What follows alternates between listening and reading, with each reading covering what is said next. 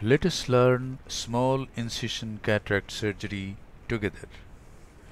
This video is meant for ophthalmology residents all over the world. This is a totally unedited surgery and you are not going to miss anything. After applying few drops of povidone iodine over the ocular surface is thoroughly irrigated with BSS or ring lactate. And now a muscle hook is taken in the right hand and the superior rectus holding forceps in the left hand. The eyeball is turned down, the superior rectus tendon is held, and a brittle suture is passed. But in this case, this is not nice. Either the tendon is very lax or the needle has gone through the tenons capsule. So I try again. Try to hold the tendon. Once we hold the tendon, we can feel that we have hold a thick tissue and the eyeball can be easily moved holding that tissue. The brittle suture has been passed again and now the eyeball is fixed.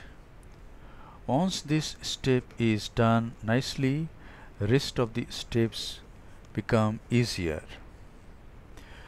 Experts can do surgeries without this step, without brittling the superior rectus tendon, but residents should learn how to brittle a superior rectus tendon. And now peritomy is being done for 3 clock hours from 10:30 o'clock to 1:30 o'clock or from 11 o'clock to 2 o'clock. This is the tenons. A nick is made in the tenons. It is separated from the sclera. We have to expose the scleral surface. We should not apply bipolar wet-filled cautery over the tenons. So this is peritomy from 11 o'clock to 2 o'clock. And now bipolar wet-filled cautery is to be done.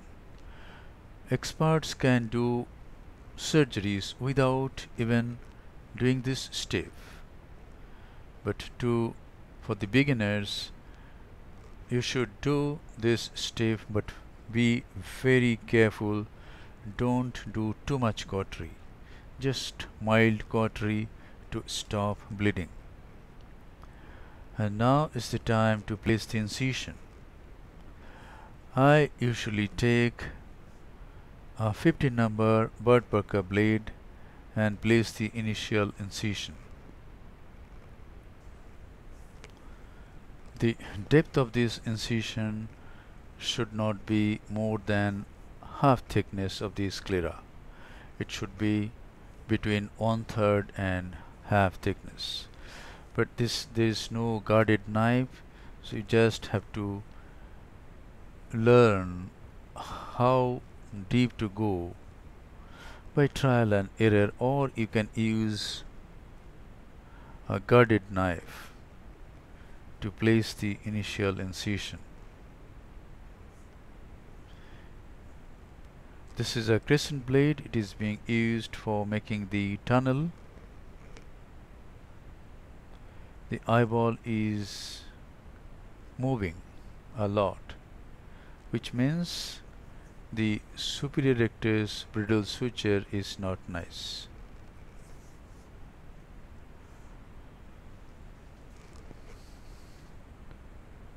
And now I am trying to fix the eyeball with this toothed forceps.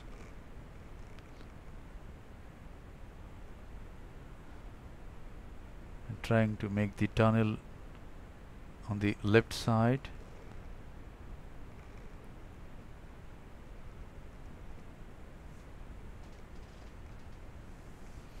and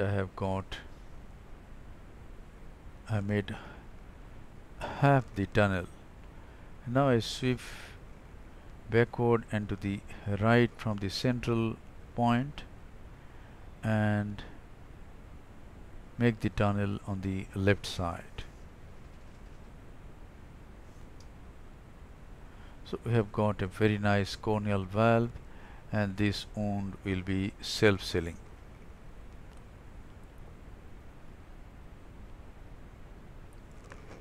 This is our side port at around 8 o'clock.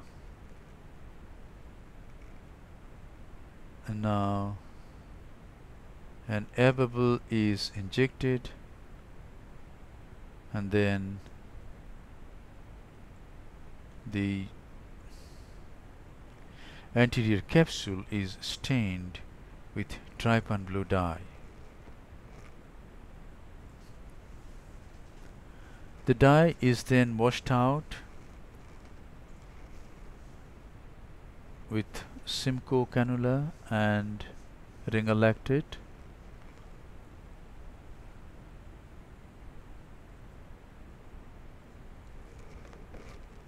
%2% HPMC is then injected to fill up the anterior chamber.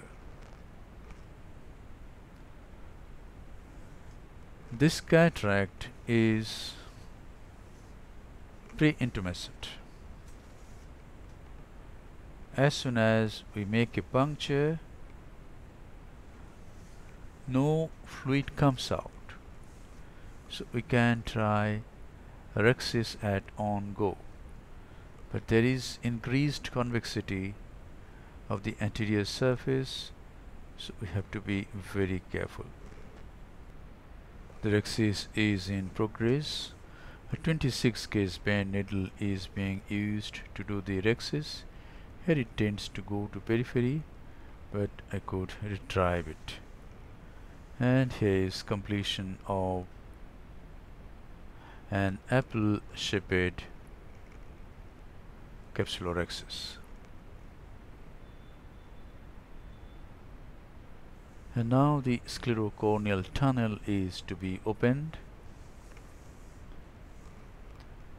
The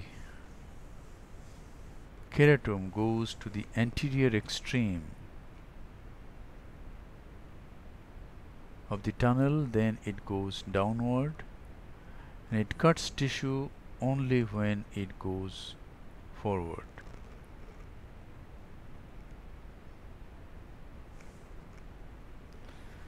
And now is the time to do hydrodissection.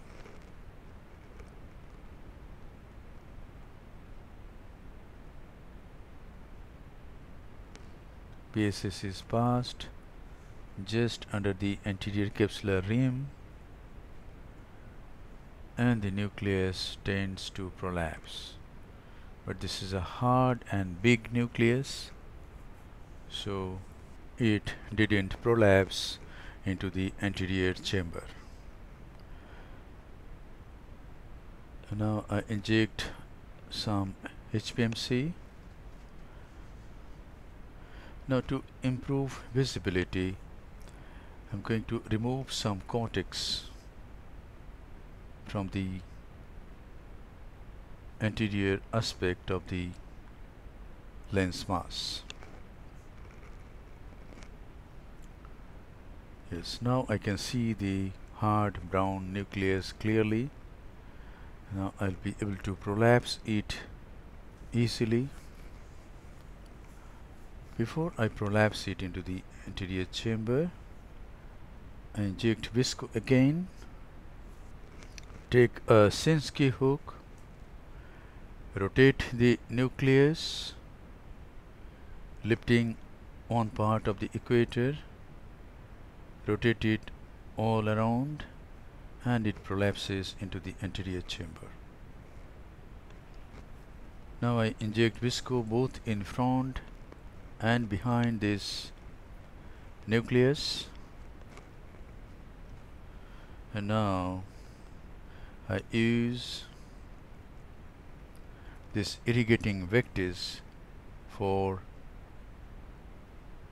removing this nucleus. This is a very nice, smooth delivery of the nucleus. And now cortical cleanup is to be done. I am using a 23 gauge Simcoe cannula to remove this cortex. First I do irrigation for some time to dislodge the cortex that is sticking to the cornea so that visibility improves, and then I start aspirating the cortical matter.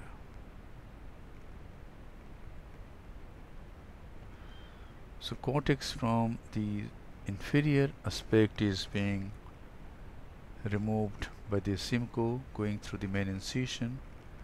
The anterior wall of the sclerocorneal tunnel is lifted up little bit to decrease leakage of ringer lactate through the main wound.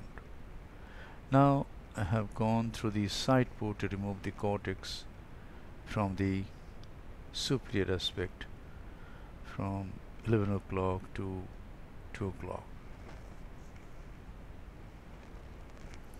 Yes, the cortical cleanup has been very satisfactory.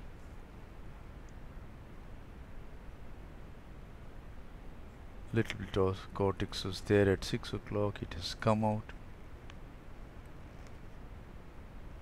And now the capsular bag as well as the anterior chamber is filled up with 2% hydroxypropyl methyl cellulose. In this case, we are going to implant a rigid intraocular lens, PMMA lens from Appasamy Associates. This is known as Liberty intraocular lens. And here it goes. The leading haptic goes into the capsular bag, and the trailing haptic is placed in the bag with the help of this McPherson's forceps.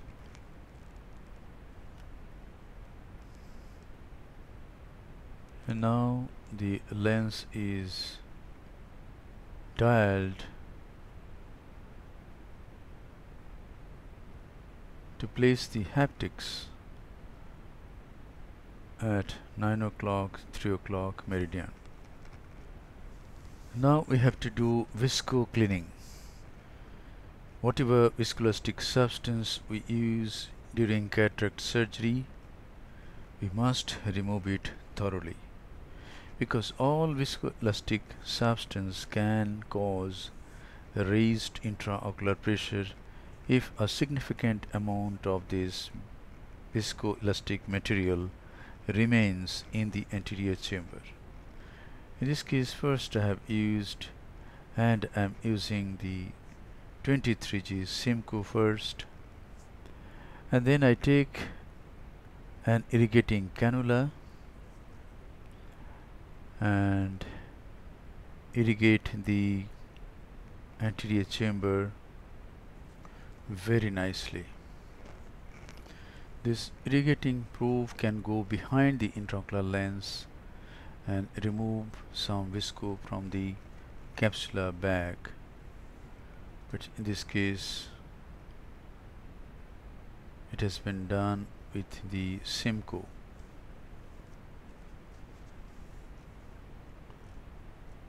This is a bit of moxifloxacin. Now the paracentesis wound is closed by hydrating corneal stroma on either side of it. And now this is the final lavage of the anterior chamber.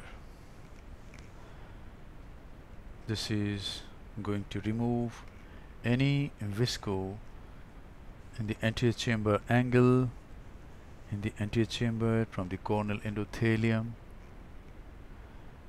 and the anterior chamber is formed very nicely. And now how to oppose the conjunctiva to the limbus. We can put a releasable suture at the right end of the peritomy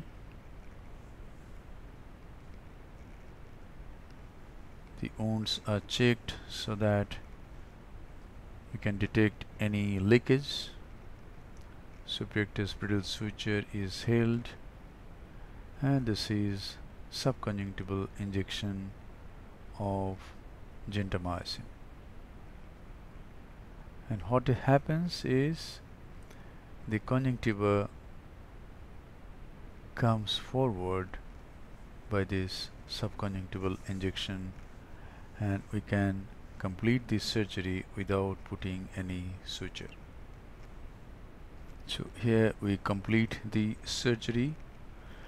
Thank you very much for your attention. Hope this video will help you in learning small incision cataract surgery.